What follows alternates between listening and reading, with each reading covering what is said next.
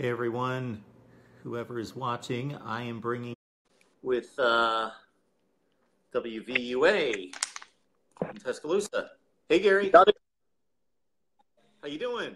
Hey man, is this light okay behind me here? Or? Yeah, I think everything's good. Good. I'm going to record us on YouTube as well. Give me just a second. How's everything going tonight? Oh man, this has been a week. I'm doing the Easton Bama Bash 5 softball games Friday, Saturday, and Sunday, and when you got a full-time job and a radio show, trying to prep for that and get everything else done, it's a little more than I can bite off, a little more than I can chew, but I'll make it. Well, thanks for giving us 5 or 10 minutes. I'll be ready in 2 seconds here as soon as I can get this thing to turn over here. Come on. There we go. Will this work okay? Does it look okay? And yeah, I think it looks much better than mine. Brandon was here, and I used his password or whatever we needed to do to get on the Google Live fine. Or whatever it was. But I don't think your set there is supposed to look better than the host, so you're good to go. Hey, I could go do it in the studio if you wanted me to. No, this is good right here. I won't be able to arrange this the way I want to on Facebook, but that's okay. That's fine. We'll go with it like that. All right, we can start anytime, so I'll get us going here. Mark Rogers TV talking Alabama football. So I've got YouTube straight ahead of me. I got Facebook off to the side here, so pick your poison, and I will be looking at either or. But most importantly, we've got audio. And most importantly, we've got audio from Gary Harris from WVUA, covers the Tide there in Tuscaloosa. Gary, how you doing tonight? Doing well, Mark. Busy week, but good to be with you, man. I'm glad I could get a few minutes to jump on here with you. I would have you run down your schedule, but it would probably double our time on here together. So I'll let you just get back at it as soon as we talk a little football here. Alabama finishes with the 6th best recruiting class, according to 247 Sports, 6th or 7th in the nation. And I'm sure, according to some of the people that you've talked to and hear from, the world is crashing down. Yeah, it's amazing, isn't it? When 6th or 7th in the country is considered bad. But, when you're 1st or 2nd for 7 or 8 straight years, the expectation is so high. And they didn't reach it this year. Kirby Smart locked down the state of Georgia. What's interesting, Mark, is I thought they did really well in the December signing period. Signed 15 guys, including Jerez Parks from, last year, and he came on in and entered school. And I thought they were set up for that typical Alabama run in the late period. It didn't happen. I mean, they signed 5 guys earlier this month. One of them was Michael Parker, a tight end from Westminster Christian in Huntsville, who had originally agreed to be a blue shirt and defer his enrollment until next year. But when they didn't get some other guys, they had a scholarship available for him. It's a really good class. It's a solid class. There'd be a lot of places around the country they'd be celebrating a top 10 class, as you know. But the fact that Alabama finished out of the top 3 and really out of the top 5, as you said, 6th or 7th, depending on which ranking service you subscribe to, and that Georgia was number 1, and Kirby Smart has quickly established that program, and that's Alabama's rival, it looks like, as far as the overall Southeastern Conference, having had to play them and beat them in the national championship game. Yeah, there's a little angst, there's a little concern, and I'll be honest with you, Mark, I think Nick Saban learned some things. This being the first time to have the split signing period, he was not a big fan of it. A lot of other coaches really excited about it. He didn't like it from the get-go, and Alabama has a tendency to wait on some guys or what you might call slow play some guys. Go ahead and take your visits. You've got an offer, but we want to see how this thing plays out. And they did that, I think, with some really good players. The problem is, with so many kids having signed in the early period, that in February, once they missed on a few guys, that pool of players wasn't as large. To go back in, you miss on Bobby Brown, the big defensive lineman from Arlington, Texas, who wound up signing with Texas A&M, and then Malik Langham from Huntsville, Lee High School, signed with University of Florida, and another defensive lineman they were looking at from down in Louisiana signed with A&M, and all of a sudden, there's no other defensive lineman to go sign. So you're like, wow. Normally, the pool of players, because there was one signing period, would have been a little bit larger and more guys would have been available. So I think they miscalculated some things. I think the staff turnover certainly affected it a little bit. Jeremy Pruitt's a terrific recruiter. He had a lot of relationships with players. J.J. Peterson, a linebacker from Georgia, wound up signing with Tennessee. There's no doubt in my mind he would have signed with Alabama had Pruitt been here. Probably Quay Walker, another linebacker as well, who had a great relationship with Derek Ainsley, the secondary coach who's now with the Raiders. So I think it was a number of different factors that played into it, and we saw Alabama slip just a little bit. The problem for everybody else is they're already so loaded that, they can afford to miss on a couple of guys and be okay. But I think next year Saban's putting this staff together. He's rejuvenating himself a little bit. I think winning that national championship, the staff's going to be younger. I think there's going to be a new emphasis placed on recruiting, and I think they'll come back with a vengeance next recruiting cycle. I really do. But, this one, based on Alabama standards, probably a little bit disappointing. But it's still a good class. Talking Tide with Gary Harris from WVUA, sports director there at in Tuscaloosa. And yes, we're live on YouTube. We're live on Facebook as well. And you bring up so many good points. I don't know which direction to go. But yes, if you're trying to build a program like Texas is right now with Tom Herman, and you've got national championship aspirations and you sign the number 3 class, that's great.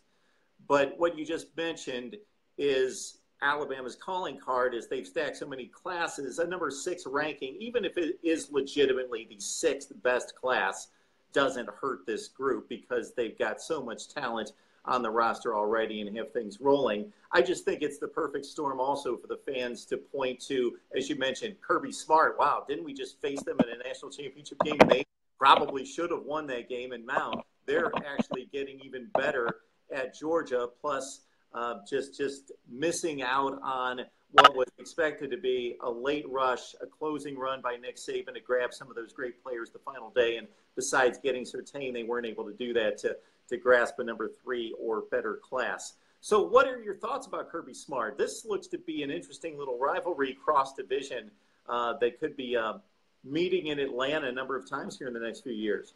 I think it is, Mark, and I think that there was a great relationship between Kirby Smart and Nick Saban. They worked so well together. I still think there's a lot of respect. I think in Nick Saban's case, he says it's not personal, and it never is. I think football for him is a game and a business, but I don't think he has any personal bitterness toward anybody. I do think this, like you said, it's a rivalry. It's competitive. I think Kirby Smart has taken a lot of the things that he learned from Nick Saban, and he has employed them there at the University of Georgia. And I think he is on a mission to win a national championship and feels like he's got to go through Alabama to do it. And almost, as you said, did it this past season in just his second year. So, yeah, I think there's a lot of competitive intensity right now between these two head coaches, Kirby Smart and Nick Saban. I think there was some not ill feelings, but some competitive juices that got flowing over the Maurice Smith incident in Kirby's first year, the Alabama defensive back who transferred away as a graduate transfer to Georgia and was allowed to play there. And I think on the recruiting trail, it's certainly been revved up a little bit.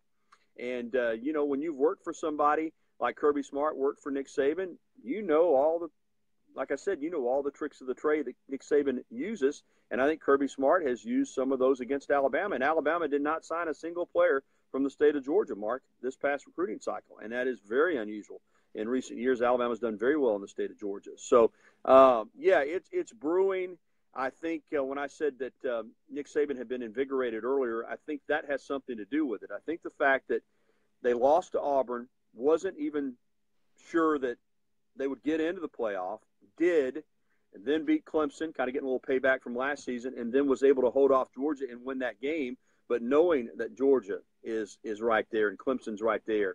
And Nick Saban, I think, feels like, I've got to take it up a notch to keep Alabama where it's been the past few years. And anybody that's covered him knows how competitive he is. And I don't think the status quo is what Nick Saban's about. I think he's always looking to improve, always looking to get better, understands that Jimbo Fisher's in College Station and Will Muschamp's in Columbia and Jeremy Pruitt's in Knoxville and Kirby Smart is in Athens and Kevin Steele, former Alabama defensive coordinator, is down at Auburn. All of these guys know the Alabama formula. They know about the process, and they're going to try to use it to their advantage, and Alabama's the team that everybody's shooting for. So I think Nick Saban realizes that.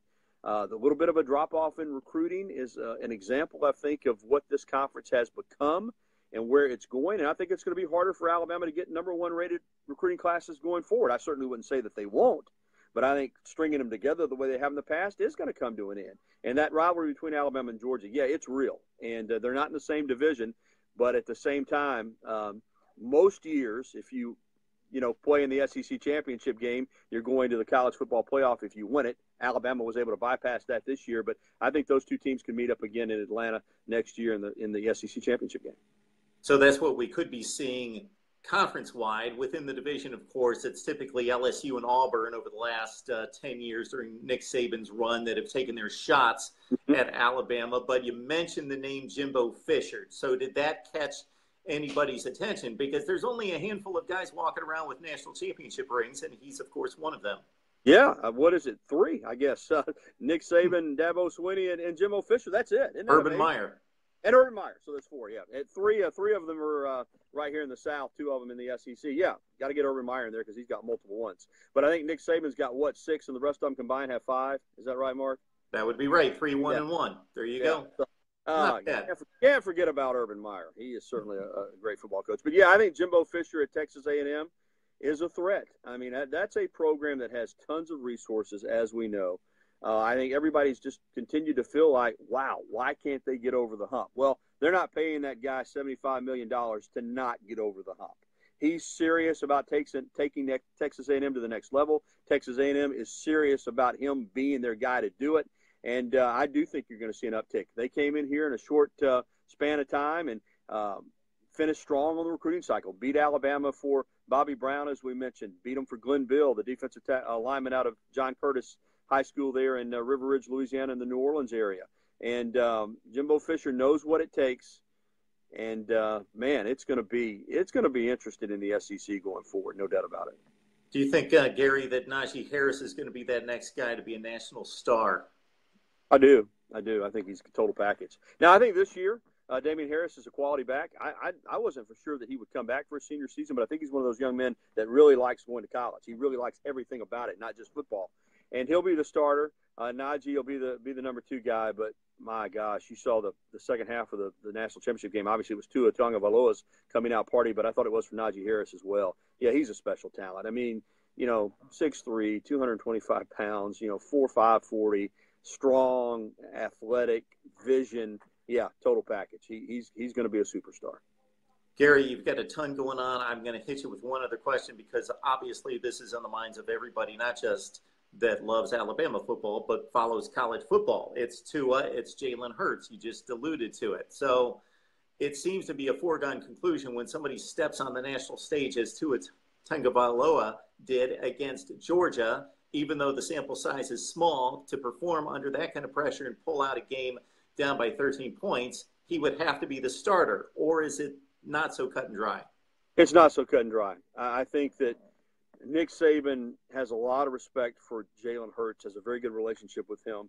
And Jalen Hurts did win a lot of football games, did take Alabama to 2 national championship games, is a guy that carried out the game plan that Nick Saban wanted carried out every week. I think what will happen, Mark, is that they will go into spring competing for the job. My experience covering Nick Saban is that no starter will be named coming out of spring. I think they'll go into fall practice, and the job will still be open. My guess is, that Tua Tagovailoa, based on what we've seen, will win the starting quarterback job, but I wouldn't bet my life on it. No way. Because I still think that Jalen Hurts is a good football player, depending on what they want to do offensively. Maybe they'll play both guys, but it's not just cut and dry, in my opinion, that Tua Tagovailoa is going to be the starter. But at the same time, I think they want to throw the football more.